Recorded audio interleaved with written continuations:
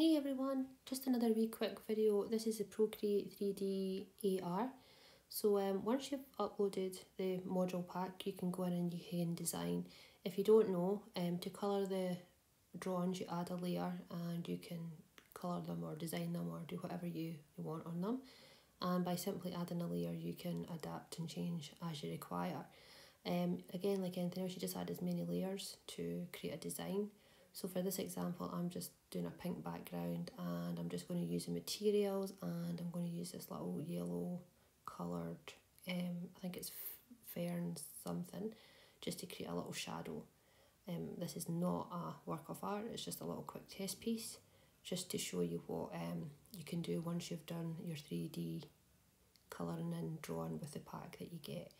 Now, once you've done that, as I say, this is just very rough and just a wee test. You can go into the wrench icon and here you'll see Edit Lightroom. I'm not going to do anything here, but you can go in and change the environment to various different kinds. It's worth having a play around with all of these because they're quite interesting. You can also add light. This is all depending on like your shade and where the light comes from, things like that. Again, another one, just play around with it. It's better to kind of practice and to see how it goes. But you basically just, drag them around, move them around. There's a lot of in-depth things you can do there, but we're not going to talk about that today. What I'm going to talk about is this bottom button, View in AR, and this is Augmented Reality. So basically what this is doing is preparing your drawing that you've just done, the vase, and if you slowly lift up your iPad to something with a clear background, you'll see that what you've just created is now sitting, in this case, on my desk. So I've done this little vase, coloured it in.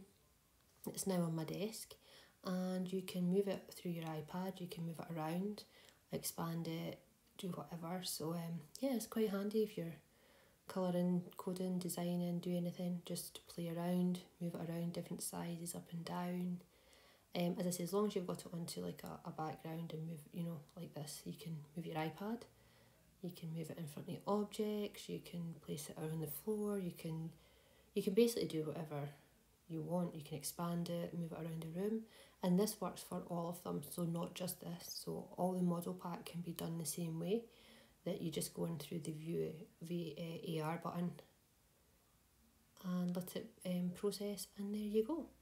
You can then put your work of art on your table, wherever, see how it works, shrink it down if you wanted a cute little vase, and that's it. Thanks for watching.